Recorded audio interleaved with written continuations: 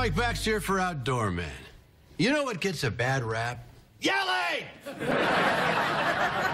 That probably startled you because you don't hear much of it anymore. Unless you're sitting in front of an old couple at the movie theater. I'm going to the lobby for some Mr. Pibb. It tastes just like Dr. Pepper. Nowadays, no one's allowed to raise their voice. Even when your kid screws up, you're not supposed to yell. When I was growing up, any adult at any time could yell at you. Hell, they could even hit you with your parents' blessing. But now even youth coaches are being discouraged from yelling at their players, and who's paying the price?